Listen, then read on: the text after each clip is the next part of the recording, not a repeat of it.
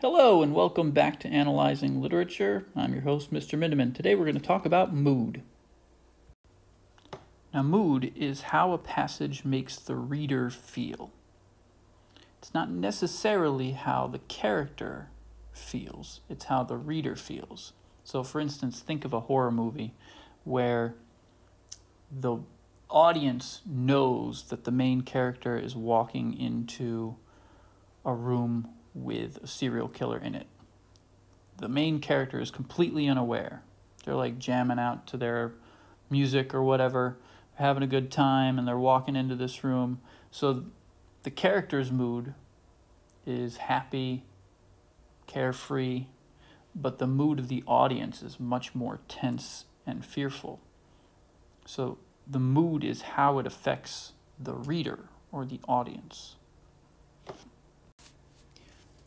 Mood is also connected to the atmosphere of a scene. How does it feel to the reader? The mood can be created through the use of the author describing the setting. If the setting is very creepy and oppressive, then that's going to affect the reader. And if the setting is peaceful and tranquil and beautiful, then that will affect the reader. The author will also use imagery to create a mood. If the images are ominous and distressing, then the reader will feel that ominous feeling, that feeling of foreboding. If the images are comforting and domestic, then the reader will feel that. The author will also use diction or word choice to communicate a mood. For instance, if the words all have positive feelings, positive connotations, then that feeling will transfer to the reader. If they all have negative feelings, then that feeling will transfer to the reader. Another way an author will communicate a mood is through character reactions.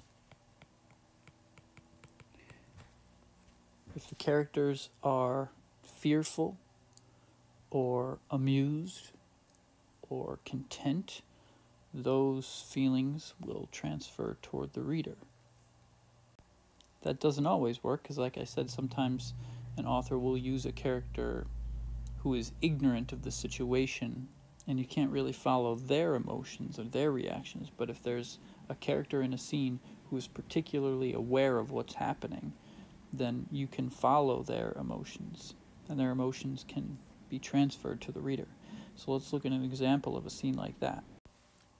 This is the scene where Atticus sits in front of the jailhouse door and faces down a lynch mob of country folk from Macomb who want to come in and give Tom Robinson, quote-unquote, justice.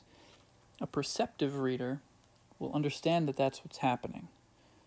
But for younger readers or readers who are paying less attention, Harper Lee gives them an idea of what they should be feeling.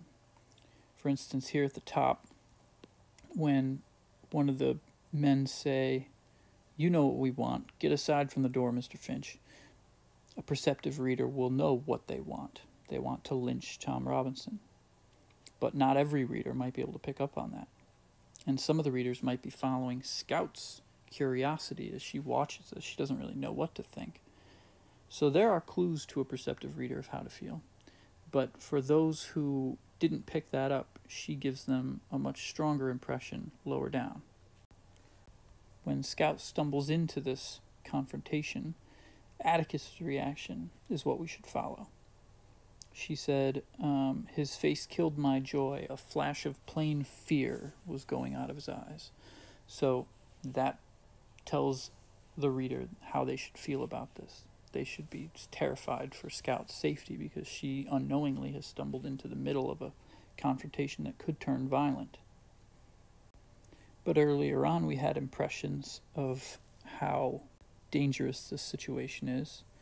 For instance, the men said they called Heck Tate off on a snipe hunt. They got Heck Tate distracted. He's off doing chasing some wild goose so that they could come here and lynch Tom Robinson. So all these are very tense interactions between Atticus and the men. But again, for those who didn't pick up on it, Harper Lee gives you a big flashing sign right here for how you should feel about the scene. So this is what I wrote. When Atticus defends Tom Robinson in front of the jail, Harper Lee creates a very tense, frightening mood. Interestingly, Scout is the only one who isn't aware of how dangerous the situation is. So Lee uses Atticus to show the reader how to feel. Scout bursts into the middle of the confrontation, thinking her father will be happy to see her. Instead, his face killed her joy. She describes his face as a flash of plain fear. If at that point the reader is unsure how to feel about the scene, Harper Lee uses Atticus as a guide. Scout doesn't realize it, but she stumbled into the middle of a potentially violent altercation between a lynch mob and her father. So, I define the mood here. That's really important. You can't just say that the author is using mood, because an author is always using mood. If you're going to analyze the mood of a particular passage, then you have to define the mood of that particular passage very clearly. You have to say what the mood is, and then you explain how the author creates it. In this case, I used Atticus's reaction as how Harper Lee creates the mood. The mood was tense before that, but we understand how serious the situation really is when we see Atticus look in plain fear, as she says, because we don't usually see Atticus that emotional. All right, so now go find a scene in your book that has a strong mood and analyze how the author creates that mood. Lindemann out.